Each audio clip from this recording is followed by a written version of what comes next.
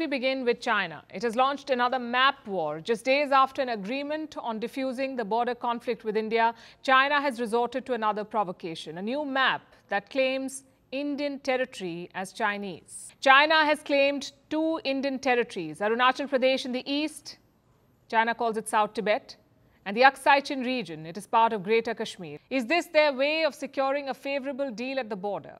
Also, the border issue goes beyond troop withdrawal or India's focus on Chinese disengagement. India's boundary with China is not well defined. India and China do not agree on where the boundary should lie, and that's the source of this dispute. It has led to border skirmishes and a war. Because the solution to the standoff is not military, it's political. But is China serious about a meaningful conversation? This new map is the latest example of their duplicity.